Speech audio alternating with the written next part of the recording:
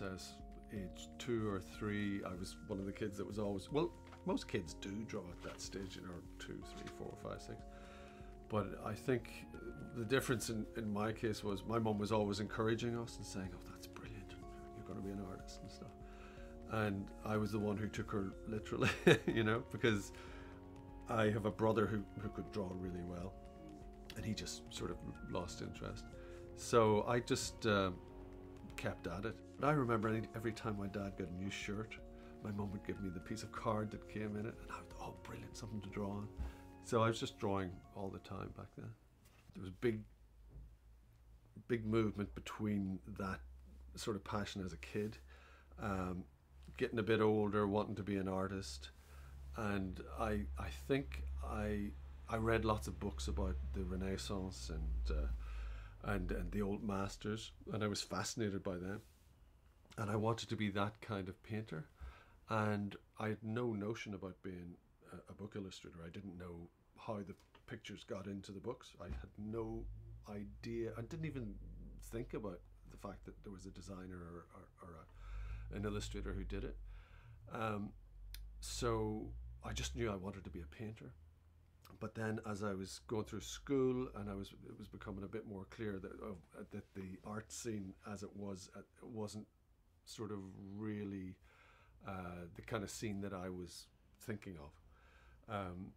And then when I went to art college itself, I was passionate about drawing and drawing from life and drawing naturalistically. And that was really the out kind of thing. No one was doing that when I went to college first, except they were in the illustration departments. And I found my way there, and then I started only at quite a late stage discovering what book illustration was all about. I was doing illustration and I found my way to Brighton College over in England.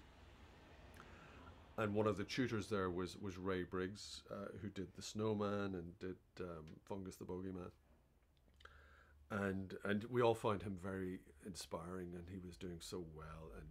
And he took a group of us into a room one time and he showed us this rough cut of the movie, The Snowman. It was before the music had been added. And we just thought, oh, this is the most beautiful thing. And I suppose a lot of us tried to emulate what Briggs was doing then. I was living in England at that stage, but my Irishness was very important to me.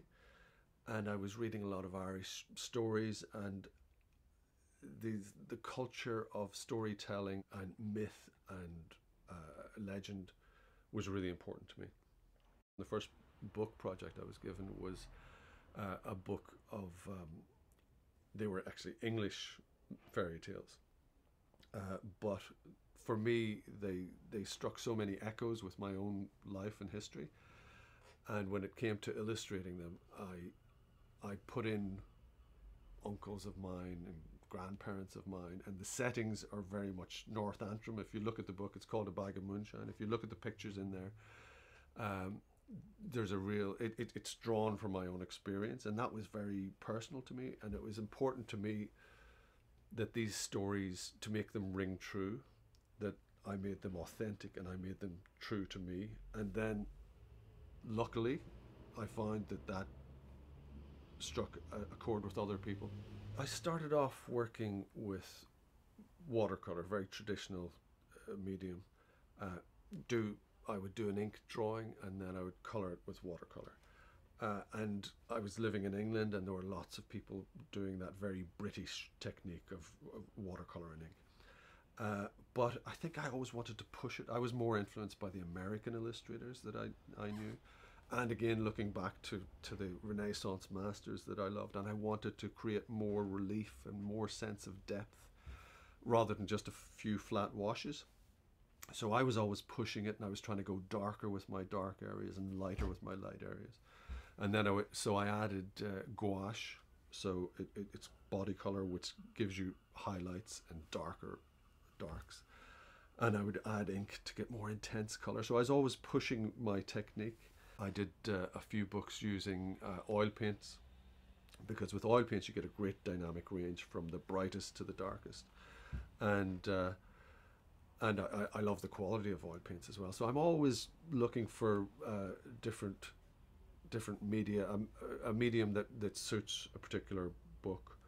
And in more recent years, I would use Photoshop to enhance the pictures that I do. I do the pictures as well as I possibly can, and then I take them into the computer and I enhance it by sort of turning up the contrast often or touching up a little bit. But I always want it to look like an organic piece of work at the end. I did a book called Once Upon a Place, which my pal Owen Colfer edited, and Owen wanted it to have a sort of homogenous approach, so he asked me to illustrate all these various stories, and it had to be done quickly, so I got out my charcoals, and I knew it was the quickest way to draw, and I fell in love with charcoal on cardboard drawings all over again, which I hadn't done for years. Now, you talk about my practice, I come in and I start the morning, I do a few scribbles on charcoal, and I find it's a great way to invent compositions and things, because you can rub stuff out completely. And what I used to do was I would scribble away and do little thumbnails in pencil, but I find this is much more effective for me to work big, and it's much more freeing and expressive.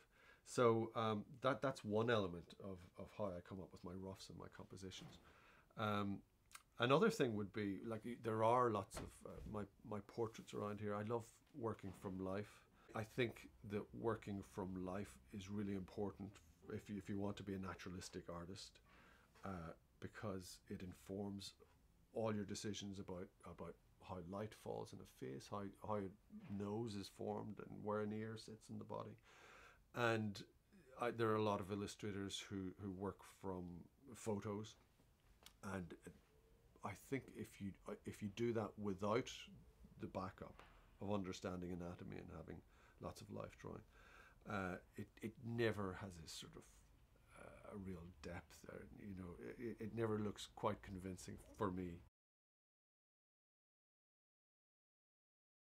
To sit down and not to have to worry about a book or a deadline or whatever. You just think, I have to just draw what's in front of me for a while, and I find it really is the most therapeutic thing I can do. Some people do yoga, I do life drawing.